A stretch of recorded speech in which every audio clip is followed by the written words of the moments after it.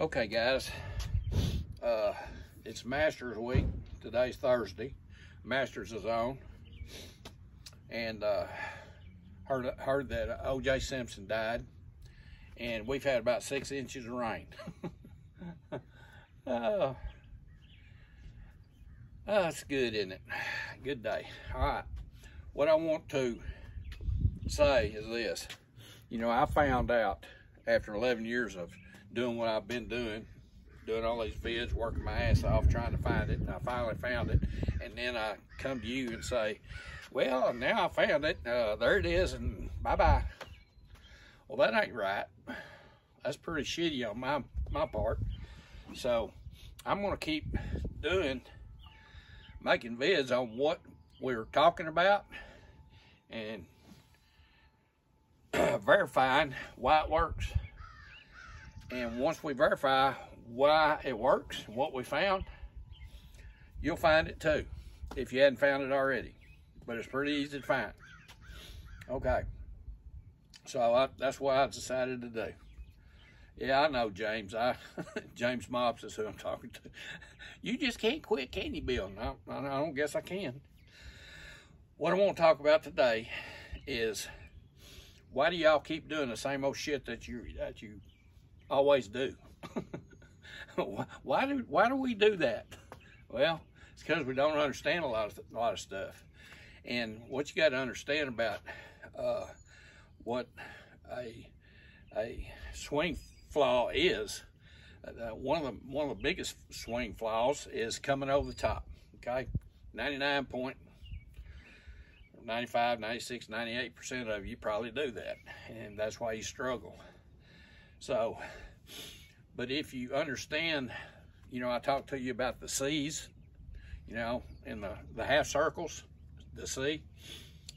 If you understand the C, then you'll understand how to get out of coming over the top. Because all coming over the top is you're taking that C and you're throwing it out over. It's starting from the top and going down. That's over the top. Okay, you start from the top and go down with your swing. That's over the top.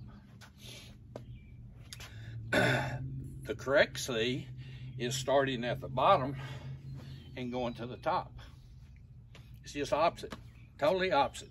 Now, in doing the way I've advocated doing, setting up, and you know the vids, you know, that looks totally different than what I used to do back over here. It don't even look the same. Well, it isn't the same. You cannot screw this up with the over-the-top move. There's only one way for you to screw it up. Let's just do it right to begin with. Now then, this is the correct C. I'm starting from the bottom and I'm going up, right? Now to screw it up in the same position, if I screw it up, I have got to go from the top down, okay? And the only way that I can go from the top down is to start moving away from the target, and my arms and everything come out in front of me over the top, and then I gotta go from the top down. So once you're set up over here, just think I'm going down and up, okay? And you'll never, ever come over the top again.